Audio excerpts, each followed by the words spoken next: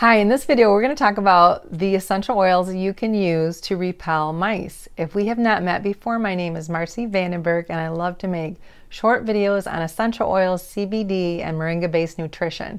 If you have not stopped by here before, please consider subscribing. If you are battling mice, you can try peppermint essential oil. Mice rely heavily on scents and odors, and they are repelled. They do not like the smell of peppermint. Spiders don't like peppermint as well.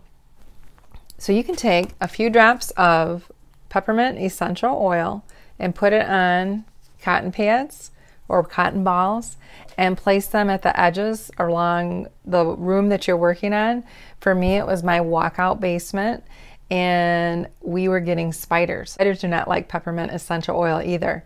That was very effective in keeping the spiders out. I know people who have used peppermint essential oil on the pads to get mice out of their RVs that have been closed up for the winter. You can also use Altoids crushed up, Altoid mints, those really strong ones, or you could take your peppermint and put it into your cleaning solution.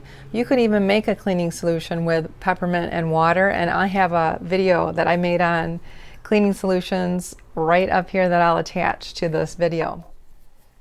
Along with peppermint, mice hate cayenne pepper, black pepper, and clove essential oil.